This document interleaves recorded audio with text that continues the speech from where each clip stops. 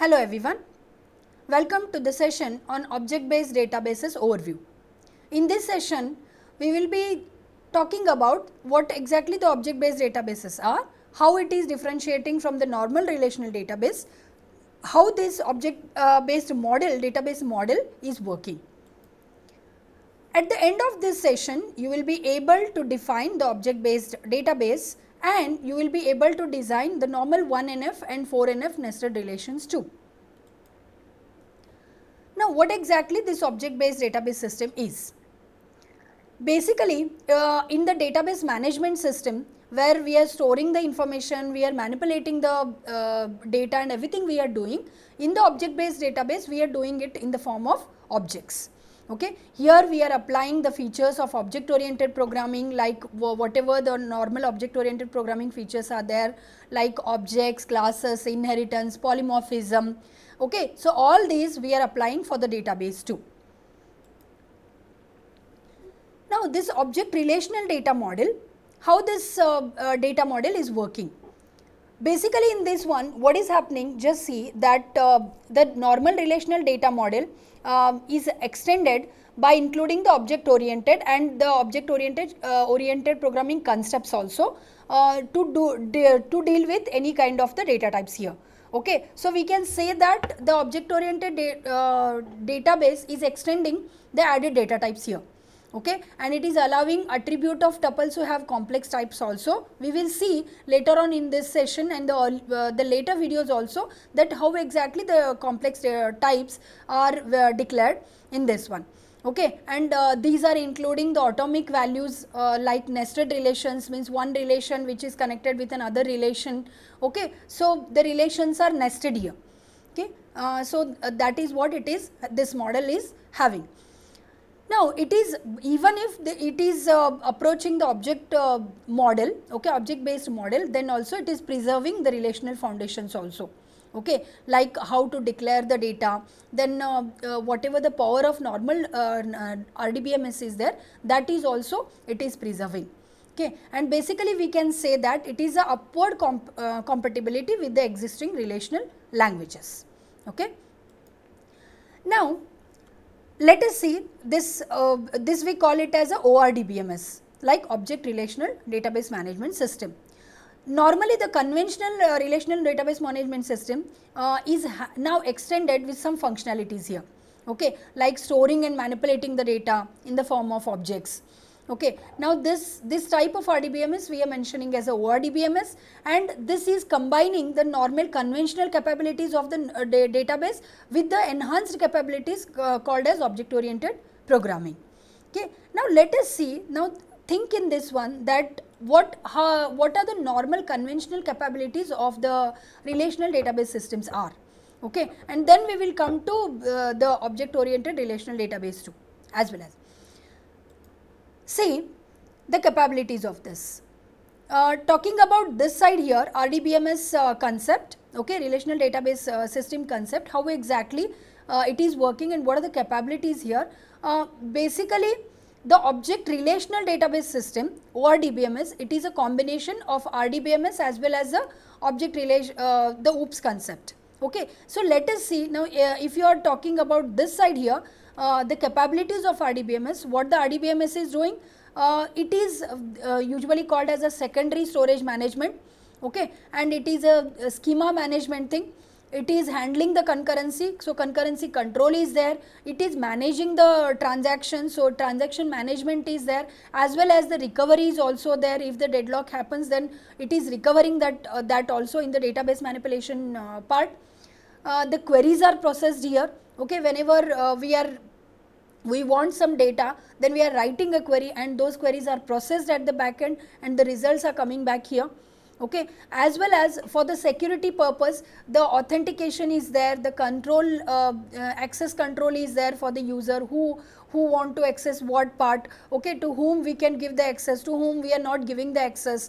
Safety purposes are also there, like backup storage and all those things, as well as the security things. Okay. So, all these things are looking after by the normal RDBMS system. So, these are the, we can say that at the left hand side in the diagram, whatever is given, that those are the capabilities of the normal RDBMS system. Now, what about your object oriented OOPS concept. It is having a complex objects. Okay, means what? The normal data types are not there, the more complex data types like objects are there here, classes are there, objects are there, object identifiers are there, user defined types are there, we can define our own types here. Okay, then encapsulation is there, type and class hierarchies are there, we can include inheritance here, overloading is there, overriding is there, polymorphism is there. So all these things are combined here. Okay, so that will form a object relational database system. Now, why the reasons of having, why we require ORDBMS? Okay, why only normal conventional RDBMS is not sufficient? Because whatever the storage requirements of the newer, nowadays every new applications are there. Okay, much of the applications are coming every day. So the requirement, storage requirements which is provided by RDBMS is there, that is not sufficient. We have to extend that. Another part is what? Handling the data store, whatever the data we are storing, okay, how to handle that data, okay, that is also not sufficient in the normal relational database. That is extended by providing the object relational model. And whatever the user defined data types are there, because normal RDBMS is having its own fixed data types. So the ability to define, we are providing user to given or define his own data type, okay, which is added feature here. Then reusability, like when we want inheritance, so already existing types are there, already existing tables are there, we want to extend them, we want to get the benefit of that. Okay, so that one is done by this one. Okay, and obviously this is extending the database. Okay, so these are the reasons of having the normal ORDBMS. What are the features? It is having user defined abstract data types, user defined routines are there, routines means you can write the functions here, inheritance we can apply, encapsulation we can apply, complex objects we can define. Okay, and object identity we can give, means we can point one object pointer to another one there using in the tables also. Large objects we can define here, we can store image, video and those kind of things here, and it is extensible and flexible, okay, for the indexing also. Therefore, these are the main features of the ORDBMS. Now, let us talk about the nested relations. What are nested relation? Because one of the feature of the object oriented database is the nested relation. Basically, what is the motivation of providing the nested relations here? It is permitting the non-atomic domains. Okay, atomic means what? Indivisible, right? So for example, set of integers, set of tuples. Okay, so these are called as a non-atomic domains. So it is permitting for that, the nested relations, and it is allowing more modeling of the applications with the complex data. Okay, the nested relations are providing the data modeling, okay, in the proper way. Let us see the definition here. We call it as an intuitive definition. What it is doing exactly, this relational, this nested relation, it allows relations whenever we allow atomic or scalar values. Okay, relations within relations, that it is providing. One relation is there within another relation. So this is one type of means we are defining the inheritance here, we are defining the relations here, we call them as a nested relation. I will show you the example later. It is, even if it is doing all this thing, it is retaining the mathematical foundation. So whatever the relational model foundation is there, it is preserving that. Okay, but it is violating the first normal form. Okay, it is violating the first normal form. How it is violating the first normal form? Let us see. Okay, now the example of the nested relation. This nested relation is non-1NF relation. Okay, here we are providing the books relation here. Okay, the example is about the library information system, where one book relation we have taken. This book is having a title, it is having set of authors, it is having publisher, and it is having set of keywords. Okay, and if we want to define that, how we can do that? We are defining in this way. Here we have provided title, here we have provided author set, which is a set here, okay, which is having multiple authors. Here publisher is there, which is having two things, one is name of the publisher and the branch of the publisher, and then a set of keywords. Okay, so here we are providing keywords also. So it is also acting as a set. So it is totally violating the first normal form. So this books relation, you can see the example. Compiler's book is having 2 authors, networks is having 2 authors, publisher details are given here, McGraw-Hill and New York and Oxford and London, and the keyword set are parsing analysis for compiler and internet and web. Okay. Now see, basically the 1NF version of the nested relation, how it is there. The earlier version, this one is non-1NF. Okay, non-1NF, including only 2 tuples. You can see one is compiler and other one is network. Whereas in 1NF, how we are designing the same thing, you can see here. Okay, compilers, the author, first author, then the publisher name, branch, and then the keyword. Similarly, the second author, like this one. Here for the compiler, the keywords, first keywords are given here, then the second keywords are given, like this one. Okay, so this is a 1NF version, whereas non-1NF is having very simple relation structure, which is having the complex types.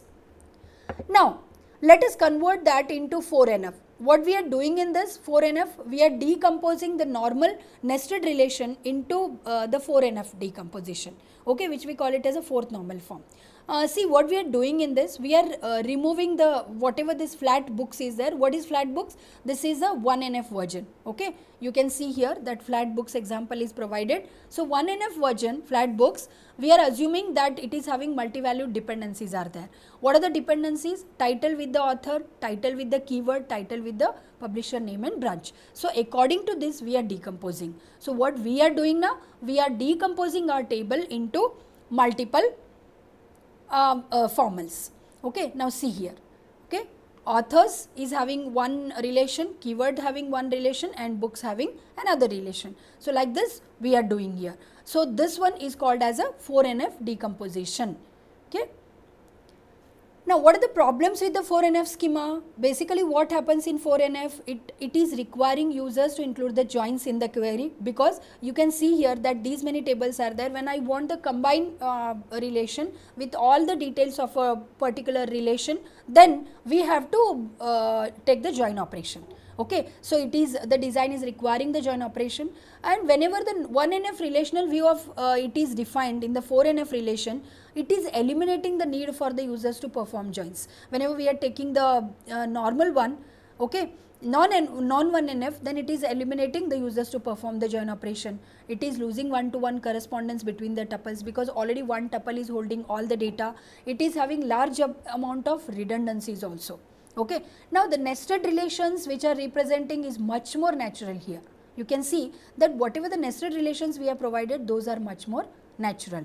So we can see that whatever the nested relation we have provided, that is a better version. Okay. These are my references which I have referred here. Okay. Thank you.